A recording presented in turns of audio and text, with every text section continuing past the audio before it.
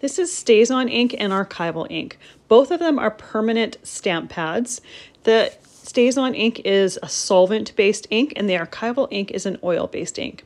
I'm stamping them here on both watercolor paper as well as just regular cardstock. I'll often use the Stazon ink when I'm wanting to watercolor or something or do something with moisture. You could also do the same thing with Archival ink as well because they are both permanent. It takes very little time for either one of them to dry, and when I go and try to rub it, you can see that they don't really move.